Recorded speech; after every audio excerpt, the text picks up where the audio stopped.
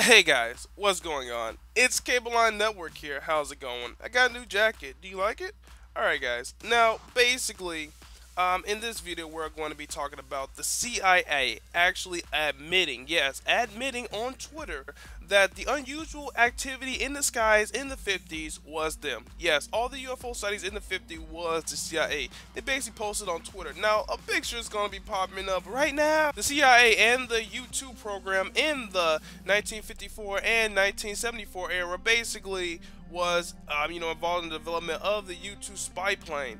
Now, basically, it explains how testing of the plane led to a massive increase in UFO reports. Not saying UFOs aren't real, but in the 50s, seeing a lot of things flying in the air was still kind of new to everybody. So, people were still getting used to it. Now, basically, they were testing a whole lot of flyings. Now, they were also saying the reason, no, swamp gas. Everybody was saying swamp gas. Like, legitimately, why do everybody always say swamp gas when they see a UFO sighting? Like, legitimately, that swamp gas must be better than the weed I got, because if it makes you see a goddamn spaceship in the air, I want some.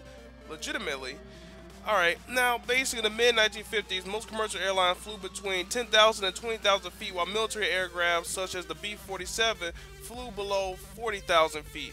Now, the reports were most prevalent in the early evenings of the pilots of airlines flying from east to west. When the sun dropped below the horizon, an airliner flying at 20,000 feet, the plane is in darkness. So, of course, that'll be massive UFO speculations. Hell, I remember actually on, I think it was yesterday, somebody was like, yo, look in the air and everything, because it was lights there. Like, dude, that's a fucking plane. Like, people always think it's some type of UFO and such. Not saying that it's not real. UFOs are real. Aliens are real. There is life on other planets. They're just not releasing it to us until, I guess the populace can handle it. I mean, we can't even handle living with ourselves. I'll be honest, I wouldn't introduce a new civilization. To be honest, our civilization will basically hurt any other civilization that we find.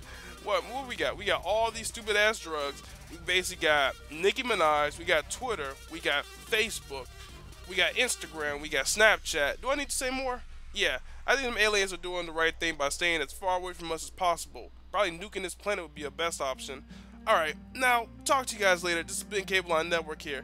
Peace out, max out. Now, put in the comments, what do you think about all this? And also, we have a Minecraft server. By the way, guys, we also have a Minecraft server. Donating to it will actually allow you to get your epic Minecraft sculpture featured on this channel.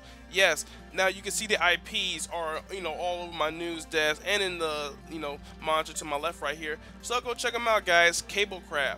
Alright, talk to you guys later. Peace out.